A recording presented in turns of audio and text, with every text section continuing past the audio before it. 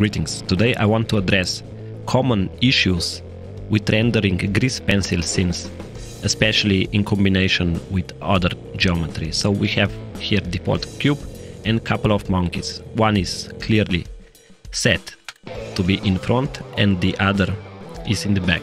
But when we render, you might see that both monkeys gets drawn in front of everything. So there is actually a warning telling you what you need to do, and it says those two things need to be enabled. So you will find it here in the view layer settings, and you have to enable this Zpass.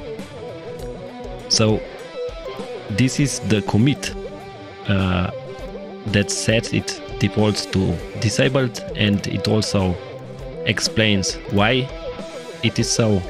It is because it is adding unnecessary rendering time and memory consumption to the common scenes. You actually don't need this in every scene, but for grease pencil you need to manually enable it. Next, how about if we add the Lineart? You will see, especially with other grease pencil objects, that Lineart is leaking through them. So in this F9 or redo menu, you will see that show in front is on by default, and you can also find these settings here in the viewport display settings. You need to set this to off. Okay, and now you can control. Let's just get this monkey out of the way. You can control the offset towards the camera with these settings here in the Lineart properties. So if we set it to 0, you will see what the problem is. The problem is that now lines are overlapping with the geometry.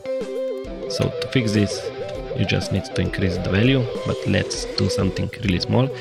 So you'll see why this is not on by default, and instead we have this one in front set on by default. Because if we now go to style and increase the thickness, you will see that this solution is also not ideal, and we can still have some mesh bleeding through. So this is why preferred option is to have this in front on, because not in every scene you will be adding additional or other grease pencil objects to the scene. So if you want to know more about it, you can find developer discussions, and here it is explained the reasoning why one method was chosen over the other, and also what the setbacks are.